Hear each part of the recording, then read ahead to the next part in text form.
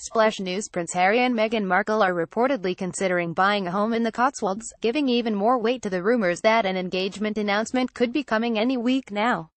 According to the Daily Mail, Meghan and Harry are looking at properties in Oxfordshire, and hoping to settle down not too far from Highgrove House, the royal residence where Prince Harry spent much of his childhood following his mother's death. Advertisement. Continue reading below. The Daily Mail report includes a hilarious anecdote about how the basement of that house was nicknamed Club H during Harry's party-filled teenage years. Twitter. Prince Harry is searching for a new home in the area, a royal source told the Daily Mail.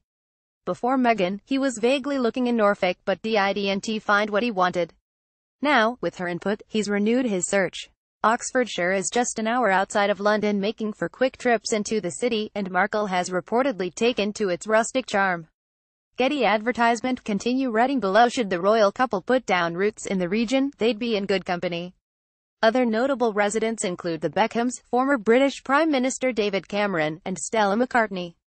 It has also been called the Royal Triangle. Several of Harry's relatives live in the area, including Harry's cousin Zara, who would be close by at Princess Anne's country house, Gatcombe Park.